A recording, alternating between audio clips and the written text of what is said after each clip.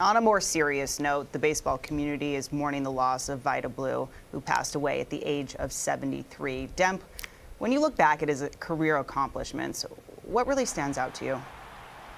Yeah, here's a guy who, pitched a little bit before my time. I got to watch a little bit as I, grew up, but this guy was nasty, man. And he was a different bird. That breaking ball, fastball combination, he had good run on his fastball.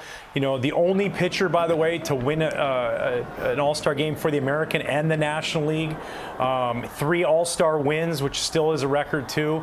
And I want to just read this out because I know generations are different, and we're not going to see this anymore, okay? But I don't want to lose this, so I don't want to. His 1971 season, he won the MVP and the Cy Young, okay? He threw 24 complete games, 8 shutouts. He had 312 innings pitched, 301 Ks, 24 wins, and a 1.85 ERA, 1.82 ERA.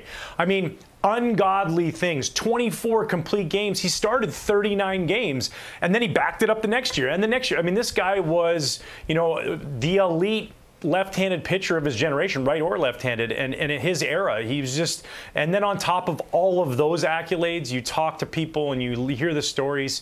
Just a great man, a great human being. The baseball world lost somebody very special, and it's sad it's too soon, but he left a lasting mark on the great game of baseball because he was dominant, and he was a dominant human being too. So sadly missed, and rest in peace, Vida Blue.